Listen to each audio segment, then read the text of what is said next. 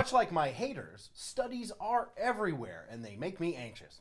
Here with another delightfully shocking new study, hopefully one about how chocolate helps you with sex stuff, is our own correspondent, Moujan Zolfaghari. Thank you, Matt. Matt, there are too many goddamn news studies. Every single day, 1,000 new ones come out. It's like a verb leads to an adjective leads to a verb. Well, you know what? We're gonna make another one for you. Fast food causes poor grades. Eating chocolate can boost memory. There's even been a study proving that there are too many studies. To show how easy it is to get an arbitrary study on the news, I use random methodology to come up with a study of our own. UCB1 proves binge-watching leads to baby boys. To get started, we spoke with a real research scientist. Let's just say I don't have a lab. I don't have researchers. I'm just one woman. What's the bare minimum I could do to make a real respected study? So when we do a research study, we look at the statistical significance of it. Yeah. And in order to do that, you need a large sample group that you're looking at. Oh, great. That's fantastic. Well, that would be a start. Past that, you need to pay attention to how you're collecting the data. And what do you mean by how you're collecting the data? So who is collecting the data? Is it you and in a microphone.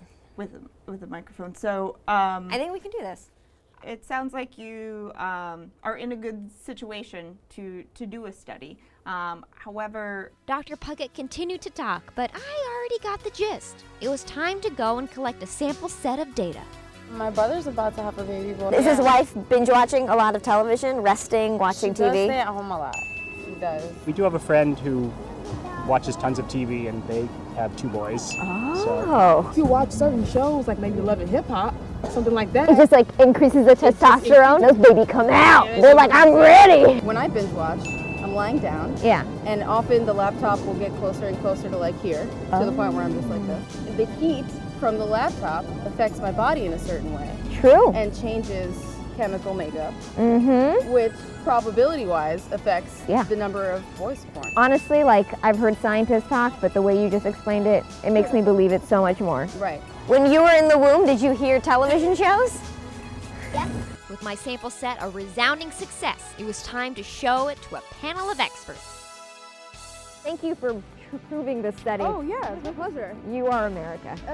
All right, so you saw our study, unanimous in the streets of New York City.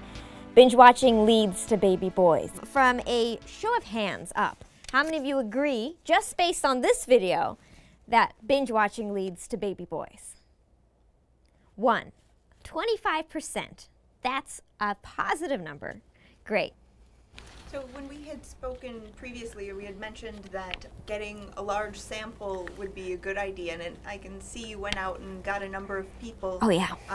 However, the results that you showed just seemed to be the people who supported your hypothesis. That's a great point. Now you binge watch a lot for your work, correct? Yeah. Do you attend a lot of baby showers for boys? No.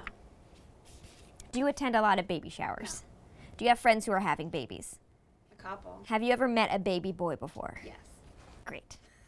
Fantastic. I'm just wondering, did you record that as a positive response? Yes. Now, I'm going to ask you guys again, based on the discussion we had, which honestly I feel like has changed my life a little bit. How many of you would say people who binge watch television have a chance, if they're pregnant while watching television, to have a baby boy? It's official. 3 out of 4 experts agree. Binge watching leads to baby boys. UCB1 has proven it so. See how easy that was? And now, to present it to America's most trusted scientific journal, The Today Show. If we can prove this, then clearly you can trust any study, right, America? Huh? Yeah, F you haters. We just proved studies are BS. Mic drop. Hey, I'm Lizzie and this is Matt. We're from UCB1 and thanks for watching our video. If you want to see more from UCB1, just click on us. Or if you want to subscribe, click that button. There's some hot topical sketches from Pocket Watch right over here. Or the Ladies Lash over here. That's right, so it's all gold. You're gonna love all of it. Golden.